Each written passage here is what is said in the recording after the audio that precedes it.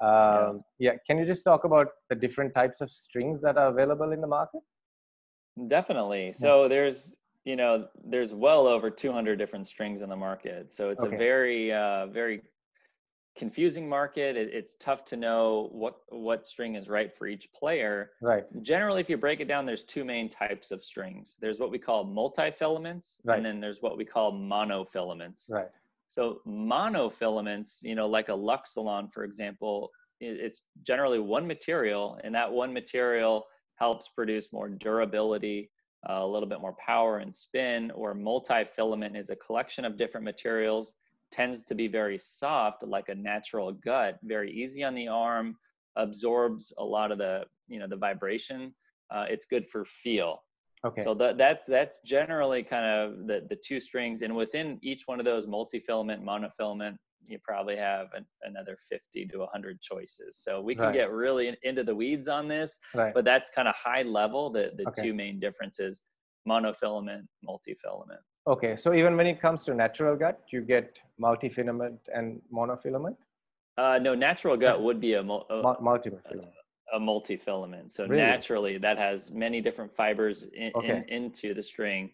Okay, so the characteristics of a natural gut, very absorbent, on shock, really good feel, good touch. Right. So somebody like a Pete Sampras in the old days would use all natural gut. Right.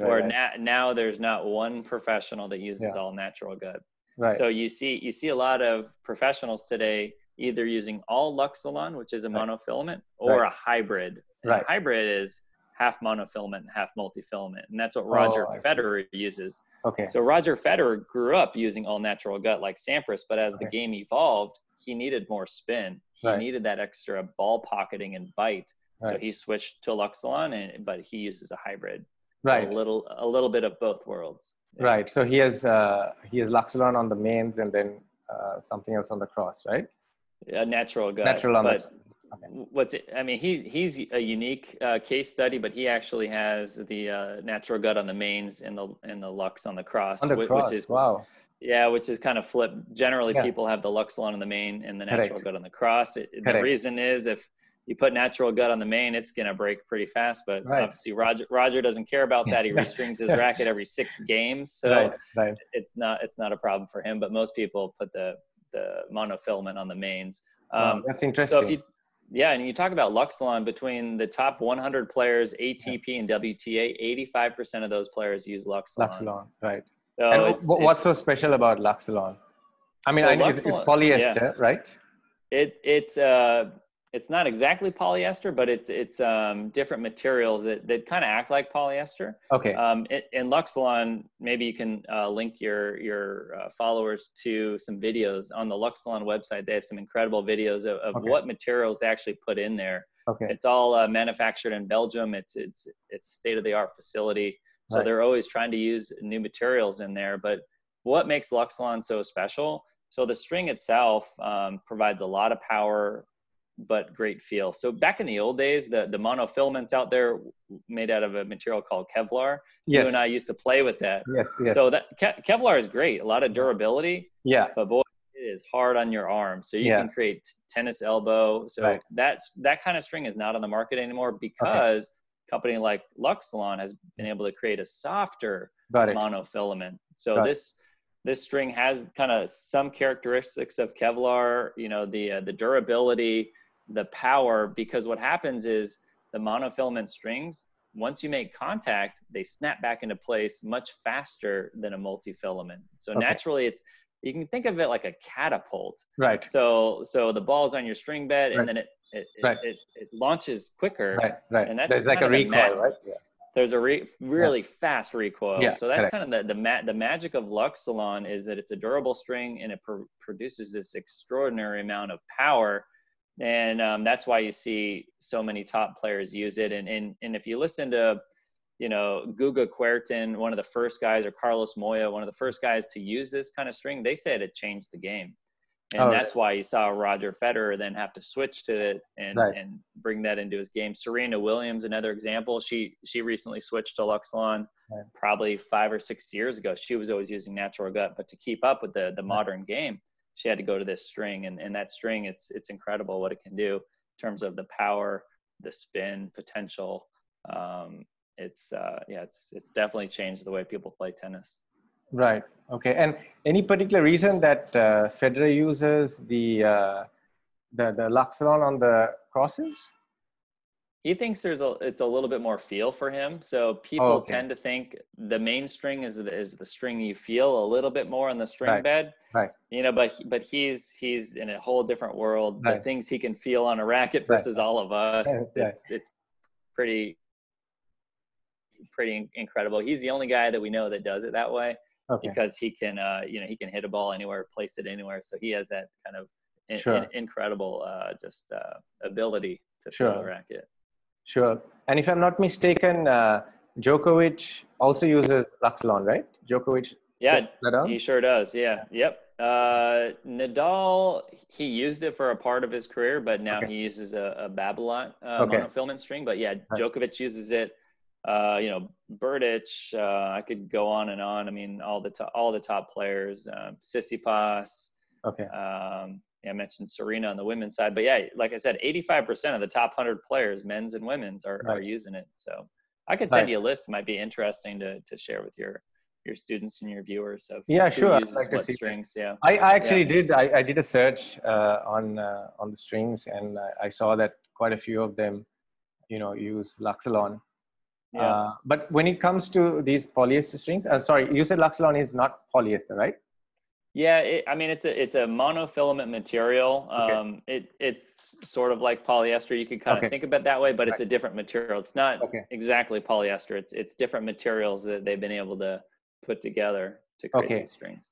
And these strings, I mean, because they're so durable and they stay on the racket for so long, I guess you got to restring them when the tension drops, right?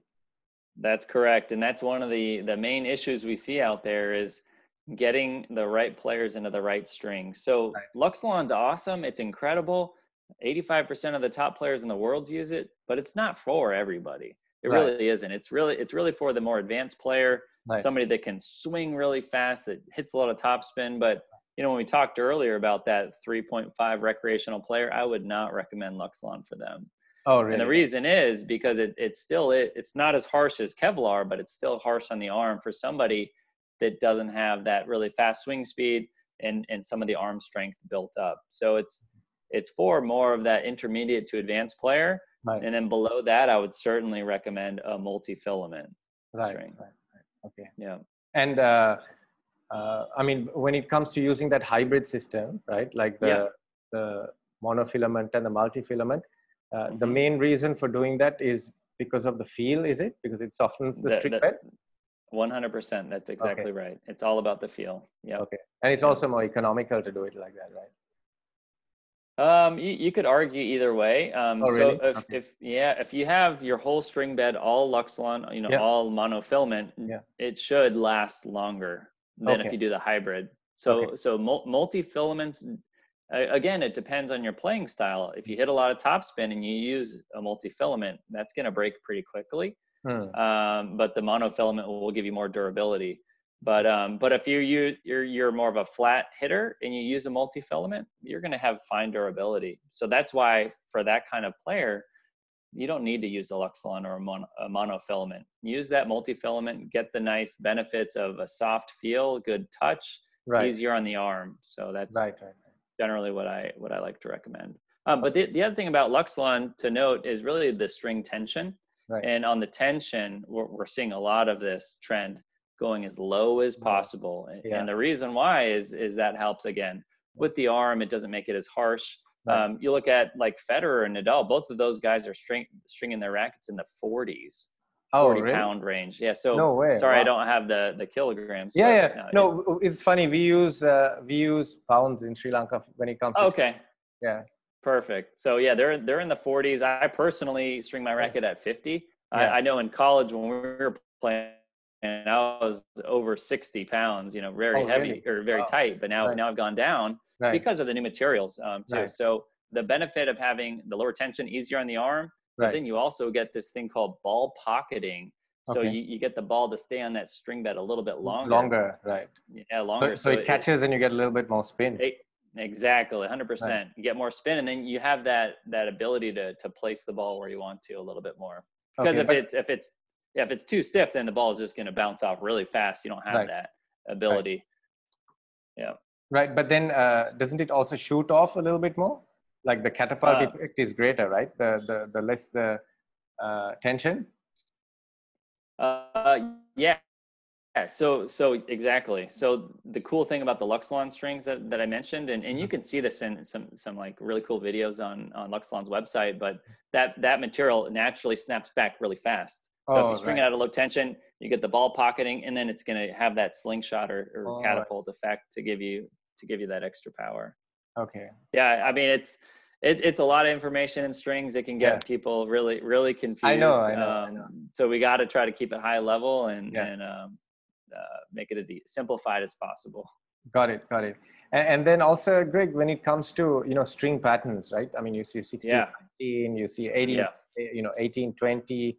hmm Probably those are probably the most common ones. But you also see string patterns which have a greater density than that as well. So yep, when a player is picking a racket, are those important factors, and like how does it yeah. affect their game?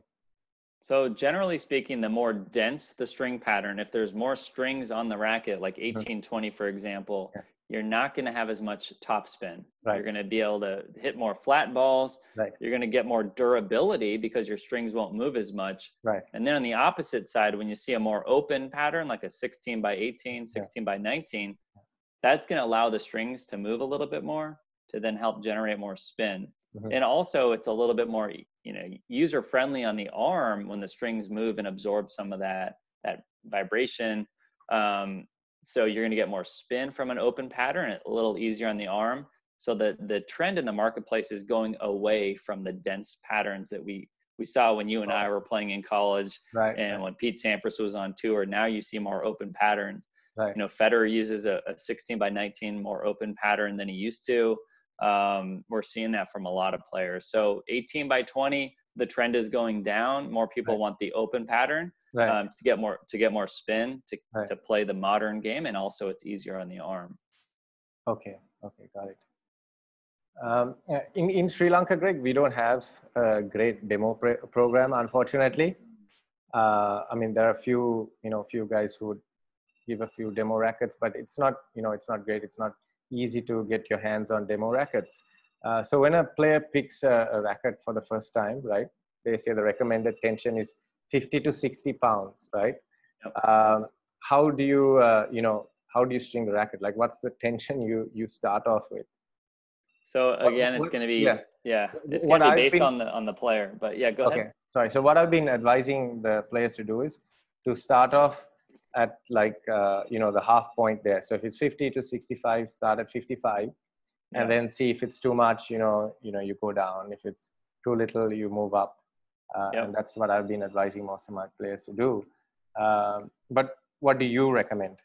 I think that's a great general rule right in the middle. The two other factors that I would look at, number one is what string is going into that racket. Is it a Okay. multi-filament or a monofilament? Okay. If it's a monofilament, I would go in the lower end of that recommendation. So if it Okay. says 50 to 60, I'd do it at 50. That's what I do.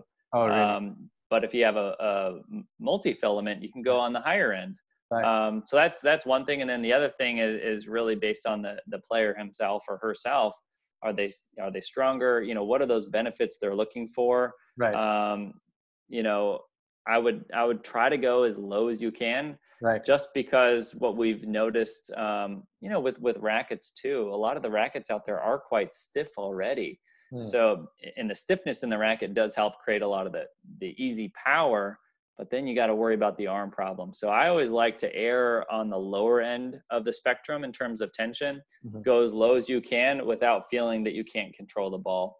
So yeah, I would look at the type of string going in there, and then on the player, him or herself, on what they're looking for. But I like to go lower, and that's the trend, the general trend in the marketplace is to Right. go Right. lower. Yeah. Right. And also, talk about the gauges on the string, right? Yeah. Uh, Yeah. So so, there's yeah, thicker strings and thinner strings, right, and Generally speaking, the thinner the string is, the more feel you get, but Right. it breaks faster. Right.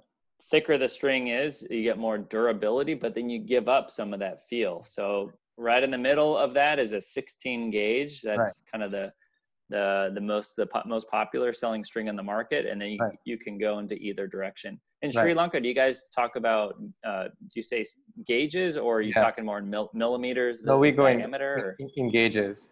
Okay, perfect. Yeah. So Yeah. yeah, 16 gauge is the is the most common for sure. Yeah. And those are kind of the general characteristics. Yeah. So you get a 16, you get a 15L, you get a 15, Yeah, yeah. then you get So those 70. are thicker. Yeah, Yeah. no, that's thinner. Yep. Thinner, right. Yep. So the higher the gauge, the thinner the string. Correct. Yeah. Correct. And 15L, what exactly is that? So 15L is just a thicker string Right. than the 16 gauge. So, every string company, they have a different way Oh, I to see. kind of measure the strings. Right. I think honestly, the best way is in millimeters. Right. Luxilon, for example, Right. they do everything in millimeters. So, Right. And the most popular gauge for them is a 1.25 millimeters. Okay. But yeah, it does get a little confusing and tricky when you're talking gauges 16 to 15, Right. but 15's bigger than 16. Yeah. So Yeah. it's a little tricky, but 16 gauge, yeah, that's the one I'd recommend to start with for sure. Okay.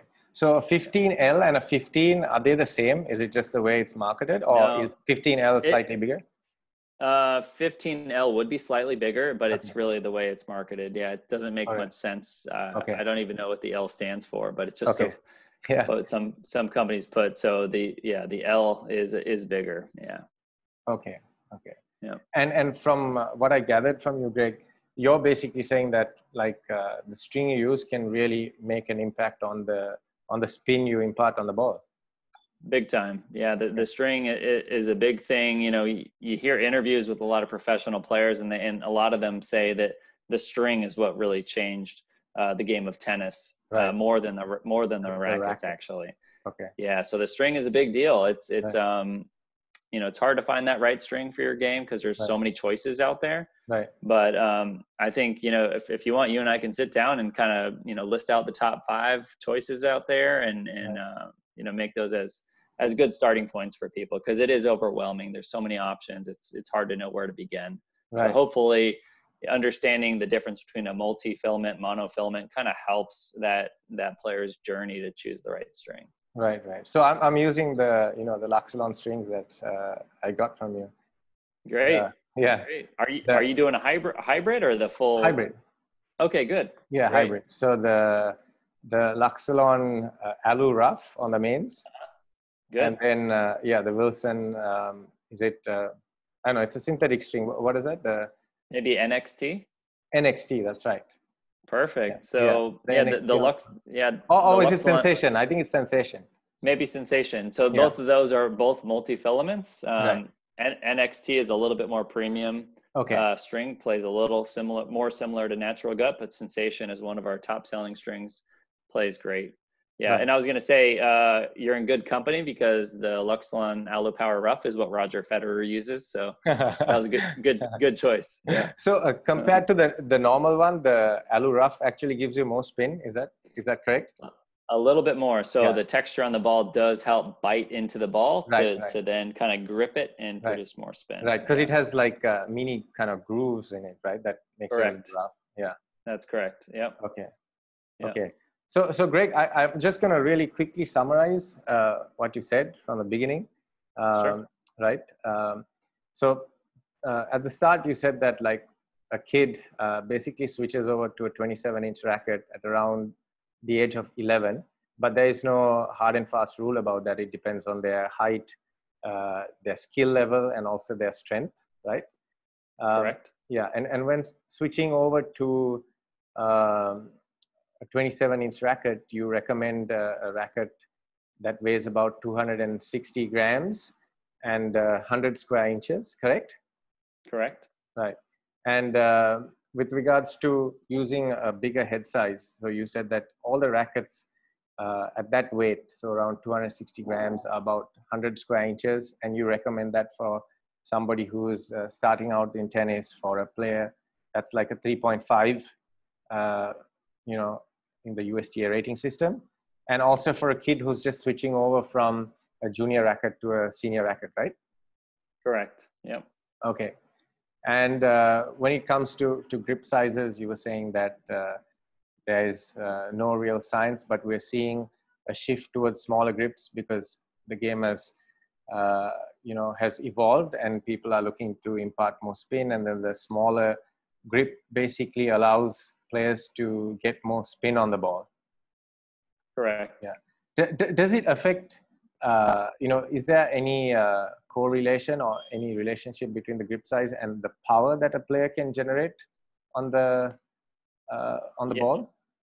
Certainly. So the smaller the grip Right. does allow you to swing faster. The faster you swing will generate more power. So yes, but there is a point of diminishing returns. So for example, if you and I tried to use a size 0 grip, you know, we wouldn't have the stability to really swing that fast. Right. But if you look on the other end of the spectrum, a 5/8 doesn't allow you or I to kind of let our wrist be free and swing fast. So a smaller grip certainly will give you more power. You don't want to go too small, but if you or I were using a size 2 or 3, that's perfect.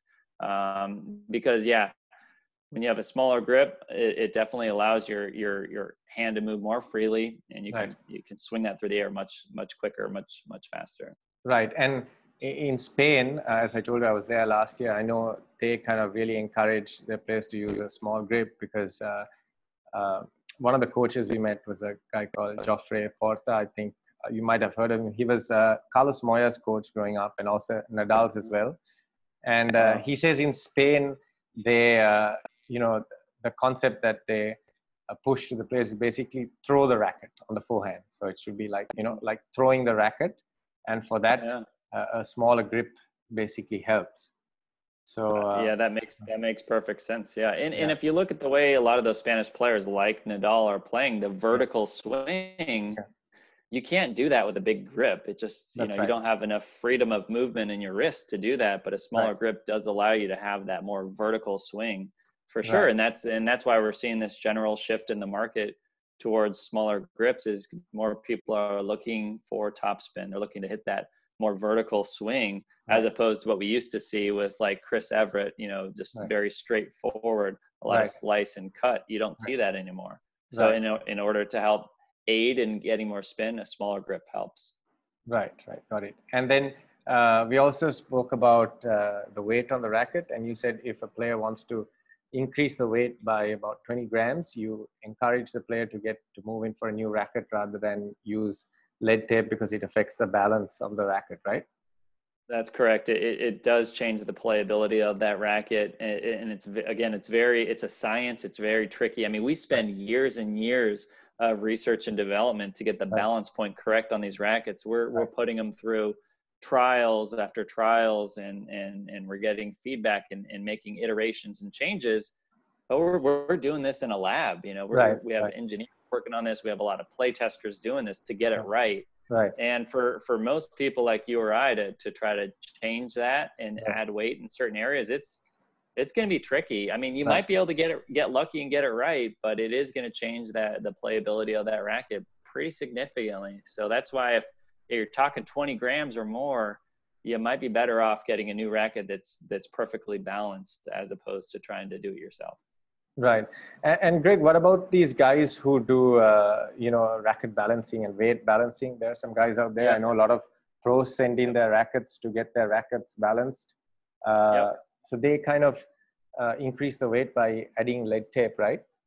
They do in certain places, and they know exactly where to do it based on a lot of experience. So those are professionals. So if you have one of those guys, then certainly they could do it. But if it's more of a layman like you or me trying to do it, it's going to be tough to get that right. So, but then if it's just like 5 grams or 10 grams, that's fine, right? I think so. At that point, you could maybe even put a little lead tape under the handle of the racket. You could remove your grip. You could put it there. Or you could place it on the throat of the racket or on the head of the racket. But it will slightly change the balance. So depending where you put the lead, Sure. If you put the lead more in the handle, then it's going to make the racket more head light. Right. So, and that will help you generate more topspin. But then conversely, if you put it in the head, you'll get that more hammer effect. Right. It'll play a little bit more power. Yeah. More power, but less topspin. Correct. Okay. Right. And then moving on to the strings, we have the monofilaments, and then we have the multifilaments. And basically, the multifilaments have a softer feel, and the monofilaments are probably a little stiffer. But do they give you more power, the monofilaments? That's correct. Yeah, more power, more durability. More power, more durability. Okay, got it. And what we're seeing right now is the hybrid version, where a lot of players use a mix of the monofilament and the multifilament. And the main reason for that is kind of to soften the string bed, right? Correct. So to get the best of both worlds. So you have the benefit of the feel and the touch of the multifilament, but then you have the power and the durability of the monofilament. So. Right. Great, man. That was, I mean, I really learned a lot. That was very informative. And, I'm sure my kids can learn a lot from this as well. And I'm more informed now too, to advise the kids. So, I mean, I think I was kind of on the right track, but it's interesting to know the science behind this. And when it comes to strings, though, in terms of this monofilament and multifilament, I didn't really know a lot. I knew about Kevlar, and I knew about polyester, and I knew about synthetic and natural, but I didn't know what exactly the difference were between the two. So that's really great, man. I really appreciate you taking the time for this.